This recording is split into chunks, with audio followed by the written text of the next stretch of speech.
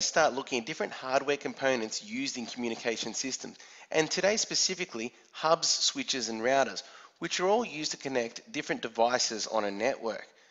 Firstly, we have a hub, and basically a hub is the cheapest and easiest way to set up a small local and area network.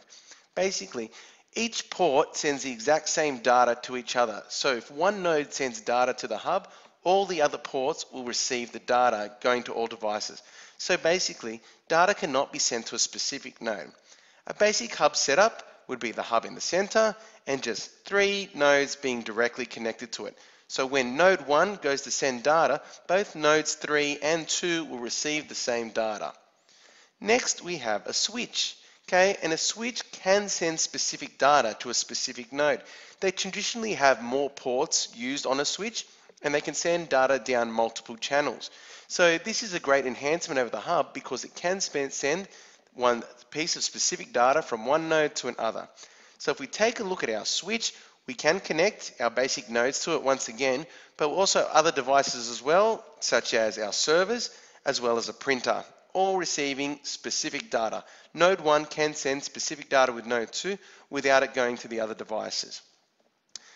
A router then can send data to specific nodes on another network, as long as they're using the same protocol.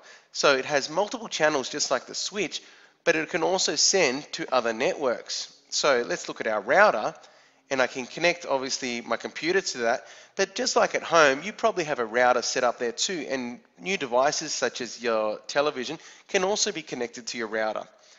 I can also have wireless routers, and in this case, we connect a printer wirelessly to my router.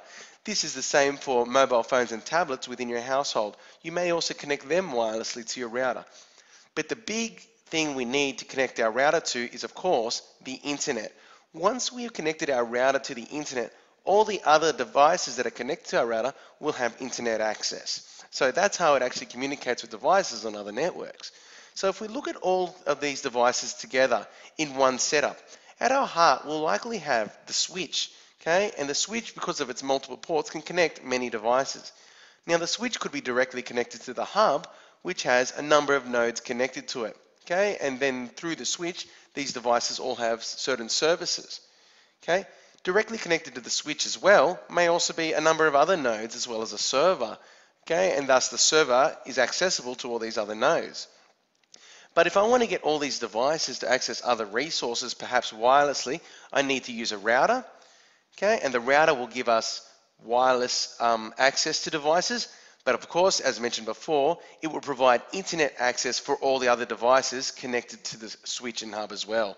Okay, so it's important to understand the independence of the hub, switch and router and what it provides for us. So let's quickly summarize. Each device is used in order to connect multiple computers and devices together. Here they are. The hub obviously gives us a basic setup, okay, which can send data between devices, but all devices receive the same data down each port. Switches are independent and can send specific data down specific lines to specific destinations, and routers can go beyond the LAN and send data to specific nodes on other networks as well through internet technologies. So I hope you understand this summary.